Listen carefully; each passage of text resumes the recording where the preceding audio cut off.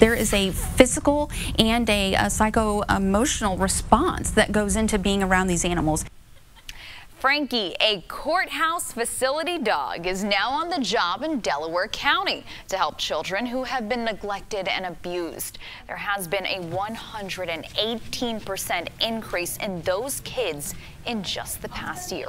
RTV6's Derek Thomas is introducing us to Frankie.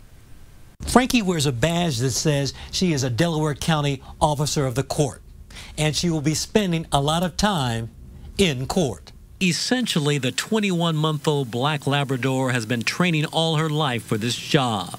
The last 45 days, she's been in intensive training with Ashley Soldat, who is one of her handlers.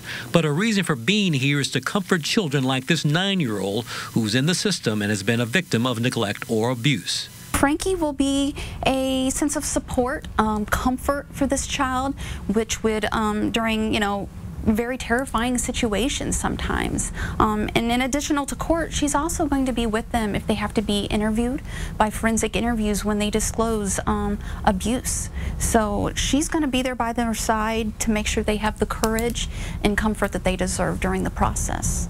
This is a room where they hold those forensic interviews. The 9-year-old talked about Frankie. She's letting me pet her like on her tummy, and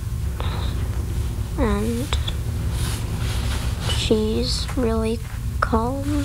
Gail Baker is one of the professionals who conduct those forensic interviews. A lot of times they're very distracted. A lot of times they're kind of bouncing around the room. So I think this will be good to help them just kind of chill out a little bit and focus. From here on out, every child that is a ward of the state will have Frankie by their side during their hearings.